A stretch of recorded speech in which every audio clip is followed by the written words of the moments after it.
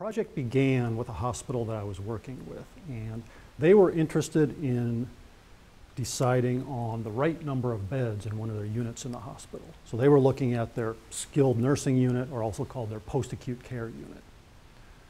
And what made this sort of an interesting situation to look at is there was some disagreement amongst hospital management on what they should do. Some in management had looked at this unit, looked at their performance, looked at some of the costs involved, the care they're providing, and they felt strongly that they should reduce the number of beds in this unit. These were resources that could be better used elsewhere in the hospital.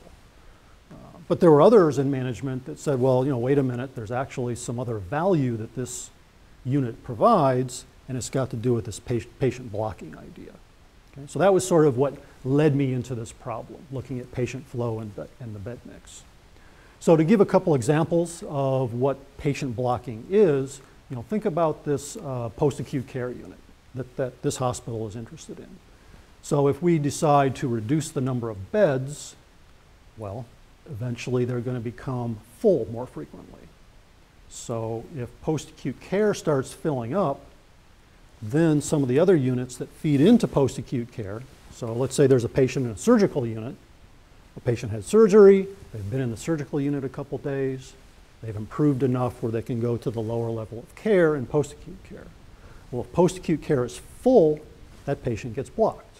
They can't get in. So they're occupying a bed in the surgical unit, a higher level, more expensive care that they don't need. And then eventually what happens is the surgical unit starts filling up more frequently. So you get this kind of feedback through the hospital. By making a change in post-acute care, it's creating blocking that can back up into the other units in the hospital.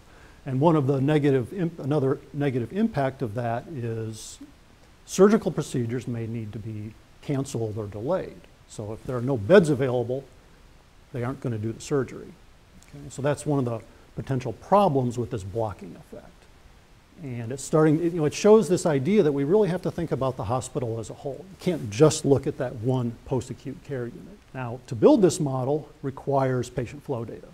Okay? So we needed some extensive data on patient flow, the history. You need to know what are some of the typical flow paths through the hospital of different patient types, whether it's a heart patient, cancer patient, surgical patient. And there's lots of uncertainty. How long a patient spends in each unit is uncertain. Where they go next in terms of the care in the hospital is uncertain. How many patients of a given type arrive in a day is uncertain. So we need to kind of look at a large amount of this past data, pull it from their information systems, and that gives us an idea of typical patient flow in this hospital, and then we can apply our queuing models to that and be able to estimate blocking. So what we did is we used queuing methods. So there's some mathematical tools, and we took that as a starting point and developed our own method based on the queuing models to be able to estimate how much blocking will go on in the rest of the hospital when I make a change in one particular unit, or in 2 units, whatever we might want to do.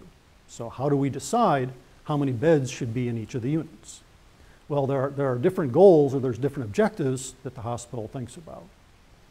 The simplest thing you might say is, well, let's make every unit equally important.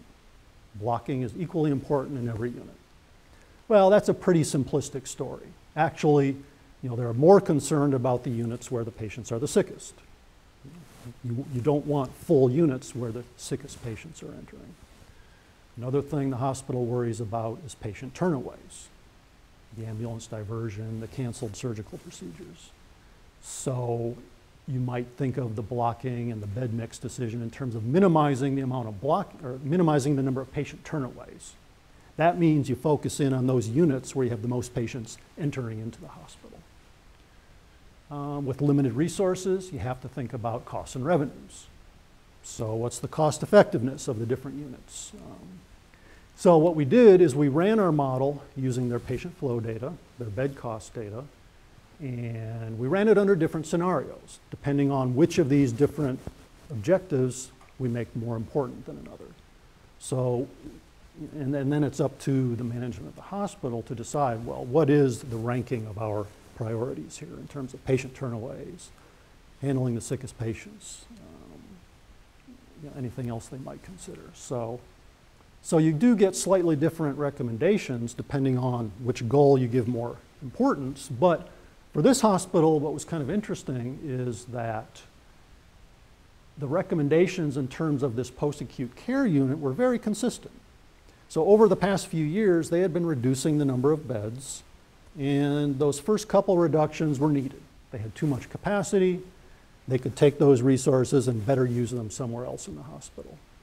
But the recent rounds of reductions, now we were getting to the point where post-acute care was getting full and it was causing blocking that fed back through the rest of the hospital. So no matter which objective we gave more importance, we were getting the same recommendation in general. They needed to slightly increase the number of post-acute care beds. So we did get a nice result out of this study, and we were able to make this recommendation. Here's what you need to do. So based on this business analytic model, the data we collected, we could make a concrete recommendation on this very complicated decision.